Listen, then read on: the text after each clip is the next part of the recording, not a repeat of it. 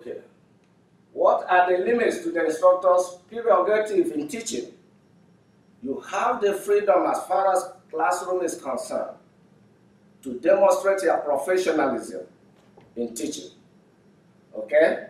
The instructors are required to maintain what? Competency in the subject they teach. They should execute designed academic duties professionally.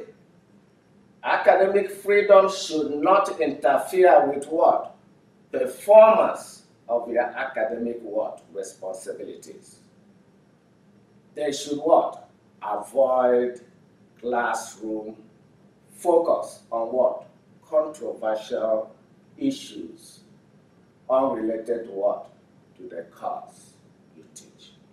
Very, very important, especially when you are what? On the probationary period.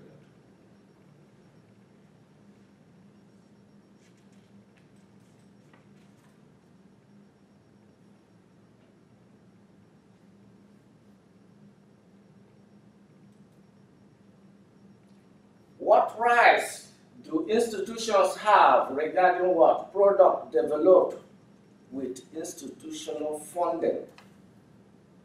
Institutions have the rights of what?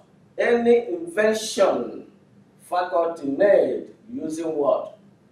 Universities what? Resources, or funded under what? A contract or grant. You have no right on that. However, as a matter of fact, to tell you the importance of this, some universities are now making it compulsory. Before you sign your appointment letter, you are going to sign, you will abide by this policy. It's a way of safeguarding the freedom the universities have.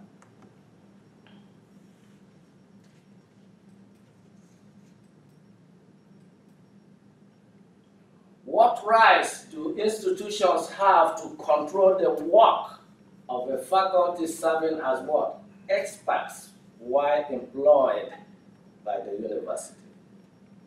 Okay?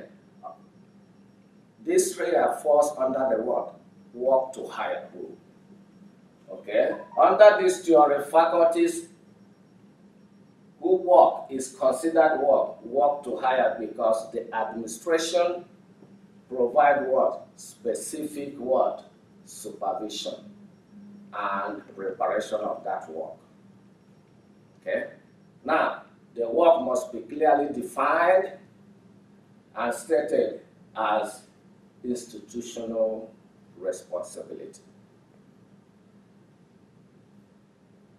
So, what we are really explaining here is that as a new faculty, you have this freedom guaranteed by the First Amendment.